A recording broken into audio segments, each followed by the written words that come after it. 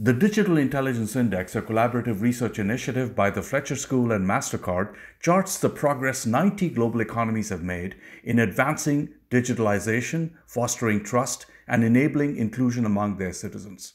It measures digital evolution, which is a marker of where economies stand with respect to their digital competitiveness, and digital trust, a measure of the drivers of trust in the digital economy.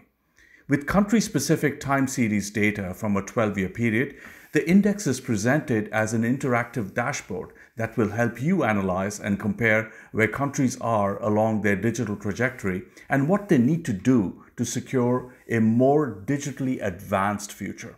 I will walk you through the features of the dashboard and how you can share your analysis and inferences from this interactive tool to the world.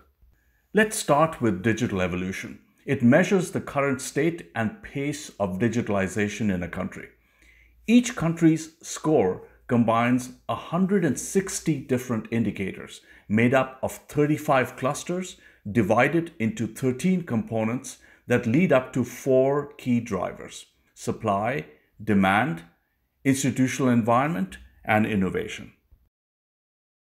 On the Overview tab, the y-axis represents the current state of digitalization of the countries, and the x-axis, the pace of digitalization over time, known as momentum.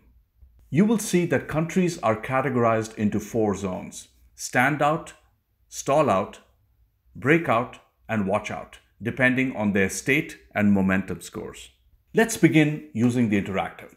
Let's take, for instance, the United States and China. You could search for a country or select it from the chart. On this tab, you can also view where these economies stand with respect to the 4 drivers of evolution. For instance, if you want to zero in on where digital demand is the highest and growth is fastest, click on the demand button. Curious about which countries are the most digitally innovative? Click on the innovation button. Where do institutions support a healthy digital ecosystem and which are in danger of falling behind? Check out the institutions. How evolved is access, fulfillment, and transaction infrastructure in a given country? Click on supply. If you wish to see how the selected economies perform on either state or momentum scores, click on the respective tabs on the selection bar. You can add more economies to your selection from the map or switch over to the list view to see a detailed visualization of how global economies are ranked on each of the drivers of evolution. On the list view, you can filter economies by region, income groups, and the 4 zones. Until now, we have analyzed where economies stand based on their scores and rankings. Now let's see how they compare. Add or remove economies to your selection by using the right pane and click on Compare when you're ready. The first view, Ranking, shows you how the selected economies stack up against the rest. On this tab, you can view the state and momentum scores under the 4 drivers or how they compare against key benchmark indicators.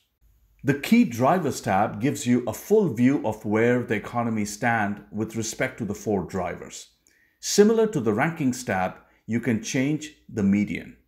The Explore Trends tab shows how the economies have performed over the last 12 years. Analyze and compare the selected economies over this time period. Select a driver and then select a metric under it for greater depth in your analysis. Found a share-worthy insight? You could share your selection with the world by simply clicking on the email or social media icons on the page. We look forward to seeing your insights. Happy exploring!